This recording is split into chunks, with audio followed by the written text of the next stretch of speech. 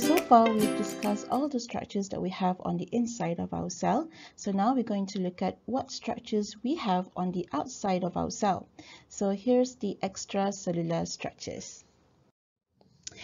Right, so extracellular structures are components and connection between cells that help to coordinate cellular activities. So most cells synthesize and secrete materials that are external to the plasma membrane. So these are the materials, the substances that make our extracellular structures. So we have a few of extracellular structures that we're going to discuss in this part, and they are the cell wall of plants, the extracellular matrix or ECM in the animal cells, and also the cell junctions. Okay, so we're going to look at the cell wall of plants first. So the cell wall is an extracellular structure that distinguishes plant cells from animal cells. Not only plants would have the cell wall, but also other organisms such as prokaryotes, fungi, and some protists. It's just that they differ in the type of materials that you can find in the cell wall.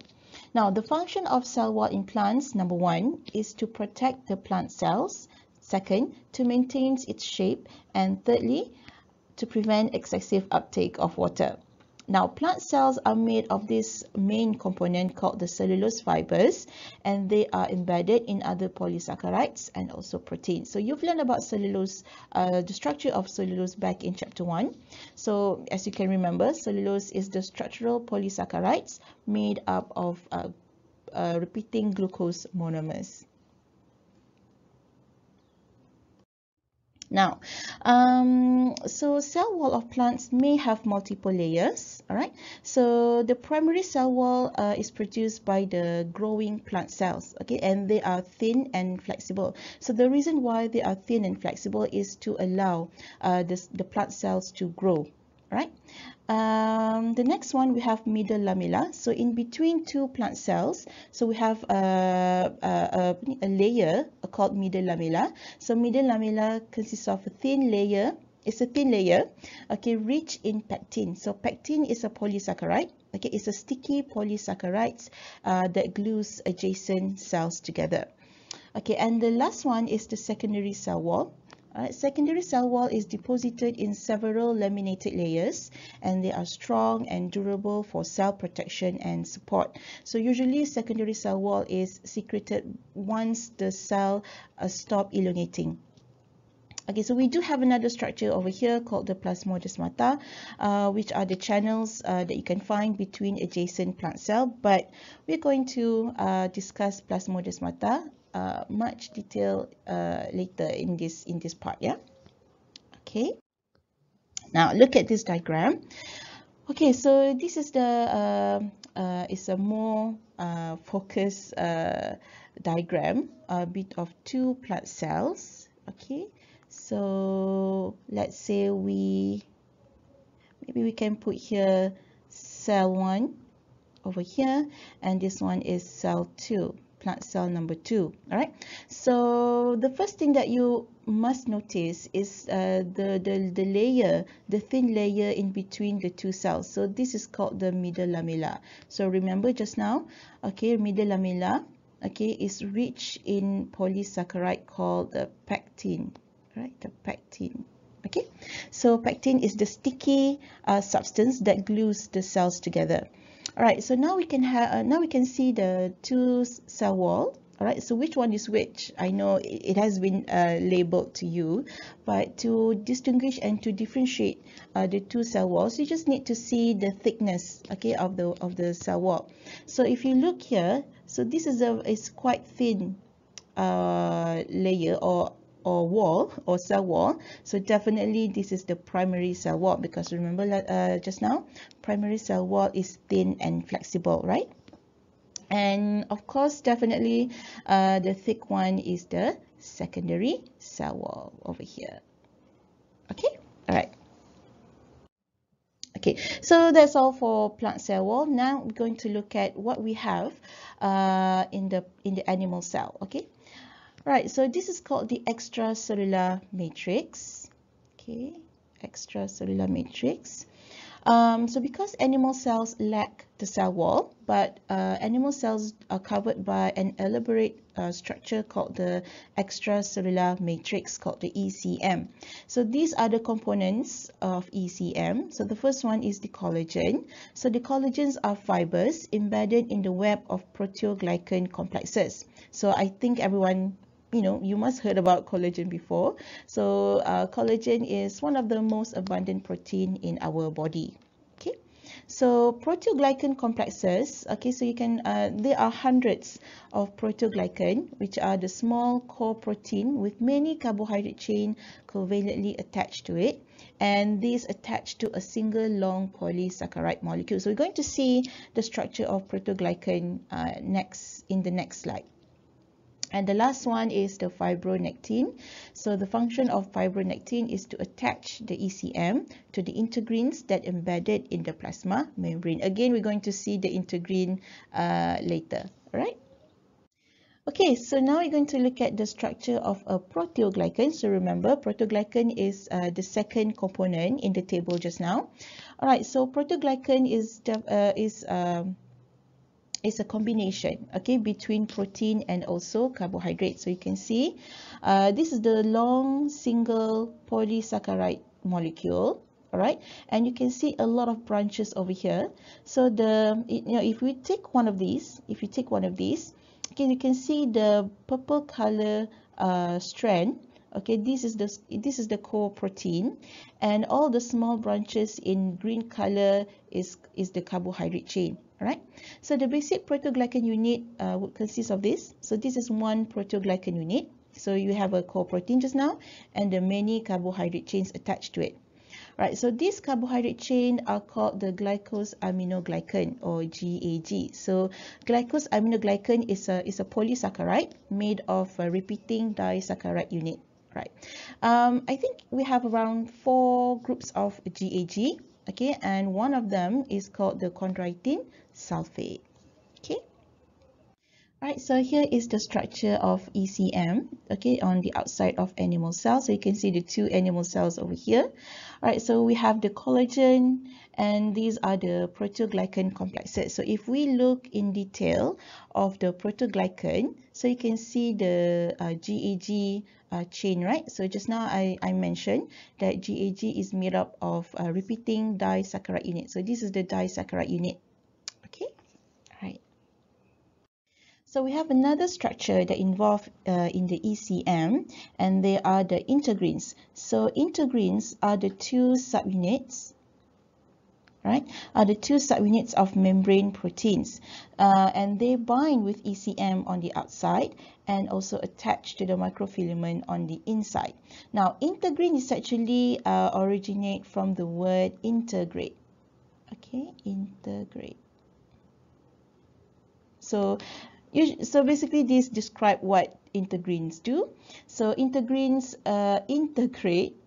Okay, so integrins integrate the changes, okay, that happen on the outside and inside cell, yeah. Okay, and also integrins is in the position to transmit signals between ECM, okay, and also the cytoskeleton inside, because integrins attach to both of them, so they can actually relay any signals between ECM and also the cytoskeleton from the inside of our cell, right? So yeah, so that is our ECM. Okay, so you can look at all the structures that we have discussed just now. So we have the proteoglycans over here, and then we have the collagen, the fibronectin that attach the ECM to our cell, and these are the integrins. So remember, integrins is the 2 subunit of membrane protein. Now, so in general, ECM function in our cells communication, and also ECM provide essential structural support for our cell, and then ECM also regulate other processes like cells growth, migration, and also differentiation. Okay, so next one is the cell junction. So neighboring cells in tissue, organ, and organ systems often adhere, interact, and communicate through direct physical contact. So we are going to discuss several types of cell junctions here. So we have Plasmodesmata and three cell junction in animal cells, which are the tight junction, desmosome, and also gap junction. Okay, so we're going to look at the cell junction in plant cell first. So this is called the Plasmodesmata. So Plasmodesmata is the plural noun. Okay, so this is the plural noun. For singular is known as Plasmodesma. Right, Plasmodesma. Okay, so Plasmodesmata are channels that perforate the plant cell wall. Not only that, but they also connect cytoplasm between adjacent cells together. Okay, so through these channels, water and small solutes like ions and sometimes protein and RNA can pass and move from cell to cell. So you can see the Plasmodesmata over here. So it is like a tunnel, okay, or channels, okay, that connecting two cells together. All right, okay. So here is more clear diagram of Plasmodesma. All right, so you can see the Plasmodesma right in between the two cells here over here. Okay, and you can see it connecting, okay, the cytoplasms together. So that's why any materials from cell 1, okay, can pass through the Plasmodesma and go to the cell number 2 and vice versa, right? So they can basically exchange materials through this Plasmodesmata. All right, so this allow plant cells to communicate with each other, okay, through this specialized opening, what we call as the Plasmodesmata, where the cytoplasm of adjoining cells are connected. All right, so that's what we have in the plant cell. Now we're going to look at the cell junction in animal cells. So we have three of them, and the first one is the tight junction. So tight junction are the areas of tight connections between membranes of adjacent cells. So there's no space, they are so tight together, so there's no space remaining between the cells. So there's one significant, okay, of this, which is to prevent any leakage of extracellular fluid and substances between cells. Now you can see an example over here. So this is actually what we call as the blood-brain barrier. Okay, so this is the blood-brain barrier. Okay, so you can see the blood vessel over here. So this is the blood vessel. All right, so this is the endothelial cells that line our blood vessel.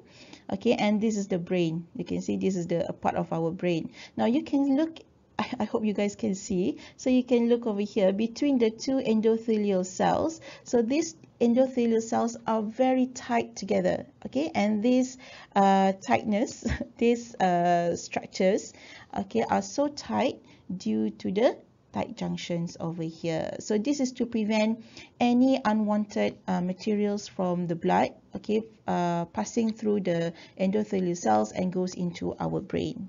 Okay, all right, so that is the tight junction. Okay, next we have the desmosome. So desmosome is the anchoring junction. Okay, so they are the points of attachment between cells, and one function is one of the main function of desmosome is to fasten the cells together into strong sheets. So substances can still pass freely through the spaces between the plasma membrane. So this space, this small space that allow passing through of substances is called the intercellular space over here. All right, so intercellular space over here. Okay, so this is what the desmosome is. So you can see some of the structures. I think one of the distinct and unique feature of desmosome is that they anchored to intermediate filaments. So you can see like this is like a hair-like projections coming up. So these are the intermediate filaments, basically made of keratin. Alright, so it's easy to identify desmosome because of the intermediate filament. Alright, and then we have in between these cells, so we have what we call as the linker glycoproteins. Alright, okay, so that is the desmosomes. Okay, and the last one are the gap junctions. So gap junctions, also known as the communicating junctions, they provide cytoplasmic channels between adjacent cells. Okay, and they allow the transfer of small molecules and ion between adjacent cell. Right. So gap junction is actually very similar to the Plasmodesmata in plant cells. So they are very similar in function. It's just that Plasmodesmata is found in plant cell, meanwhile gap junctions found in animal cell. All right. So here is the gap junction. So here are the gap junctions.